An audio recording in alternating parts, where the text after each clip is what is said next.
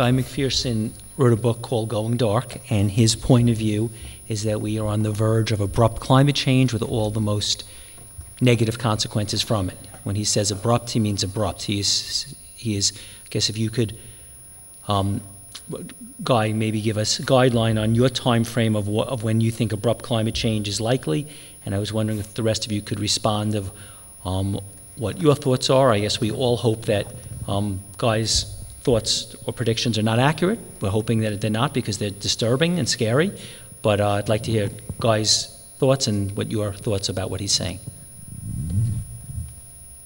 It's pretty clear that we're in the midst of abrupt climate change. The temperature of the planet increased about 1 degree Celsius from 1750 to September of 2015, and then increased another 5 or 6 degrees Celsius in the next 4 months. Those are the good old days, back in February and March.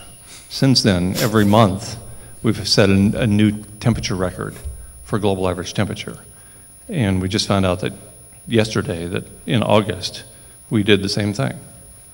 So I would say we're in the midst of abrupt climate change now, and a phenomenon that has precedence in Earth history with, for example, a global average temperature rise of 5 degrees Celsius in 13 years based on sediment records, as reported in a paper in the Proceedings of the National Academy of Sciences in 2013.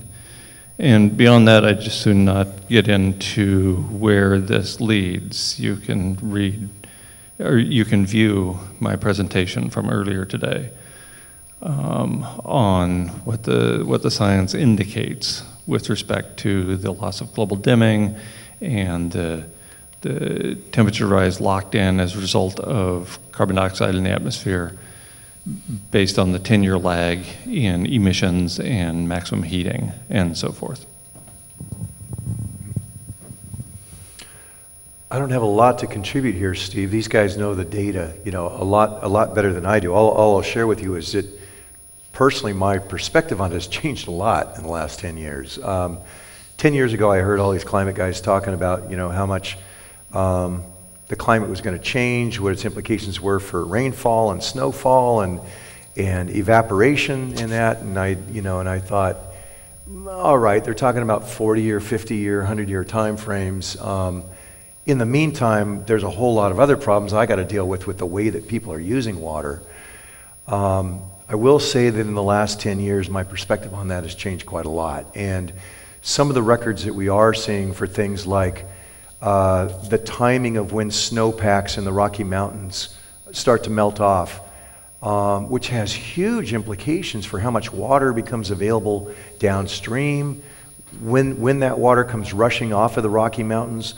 It has a lot, and if a lot of that water is washing off earlier in the spring, there's not going to be as much water that's going to slowly still be coming off when you get into the dog days of summer during July and August and September. And so our rivers are starting to drop to levels that we haven't seen before because all the same amount of water perhaps coming off in general, but it's coming off much earlier. And our systems of using water aren't adapted to that. And so my appreciation for it has certainly changed. We have it's a much more serious problem for all of us to grapple with than I even thought about 10 years ago. So I'm not going to disagree with Guy or Brian. What I'm going to do is try and broaden it out. Yes, we should be very concerned about climate change. Yes, I'm excited that Paris actually brought 193 countries together, and actually we have an agreement that countries are going to try to reduce their carbon footprint. Again, the cynics among you might actually say, right, let's see whether it actually happens or not. But there is now an understanding at the international level and within politics of most countries that climate change is affecting the people. It is affecting what's happening. And what's exciting, I think, sometimes in the United States is sometimes other countries hear the rhetoric, Sort of like with the Republicans going, we don't believe in climate change, we don't believe in climate change. But what they don't see, and I'm very lucky because I've worked so much with my colleagues in the US, is at the state level, many states, many governors realize this is an issue and are actually working very hard about this. Again, in the northeast of the country, there's a trading scheme to trade carbon dioxide. California has very strict rules and wants to actually cut their emissions by 80% by 2050. So you have lots of these incredible things going on at the state level that don't actually get heard at the international level. And unfortunately, all we hear is the negative views coming out. So I think there is room for optimism in the United States that climate change is being taken seriously. But I also want to broaden this out that actually humans on the planet, it isn't just about climate change. The environmental degradation that we see is exacerbating the water conditions that sort of Brian's looking at. We have deforestation, which is causing dust bowls in many parts of the world. We also then have an overuse of fertilizers, nitrates, and things like that. And again, lots of pollutants. So I think that we need to actually take a long, hard look and say, okay, we all want to be middle class. We all want to have our sort of lifestyle. How do we actually do that, but at the same time be stewards of the planet and actually look after the environment, which at the end of the day provides us with clean air, unless you happen to be in certain cities in China or in Los Angeles, clean drinking water, okay, and the food that we survive on, okay? So again, we forget this. We're in this bubble of, I would say, TV and gadgets. We don't actually realize that the three most important things, clean air, clean water, and food, all reliant on our environment, which we're actually starting to affect in a very severe way.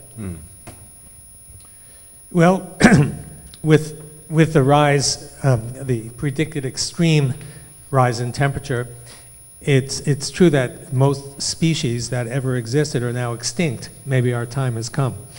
We hope not. But you know, in terms of you're suggesting to take a long, hard look, I think the long, hard look should include also an understanding of what the climate is all about and what are the underlying features. I was shocked to find out, I was on an interview program together with a climatologist, and he told me during this interview that the scientists who were considering weather there are two things they don't understand, and one is clouds and the other is evaporation. I was shocked because you'd think that somebody who is interested in this subject and doing this professionally would know very well. But in fact, it's not known. The physicists don't understand. And for example is, I gave you a few examples a moment ago, but even evaporation. So all of us are taught that, you know, if you have a glass of water and evaporation is occurring, some molecules near the surface get a kick of potential energy or kinetic energy, and they rise up, and that's what evaporation is all about. And it's easy. We learned that. We think that.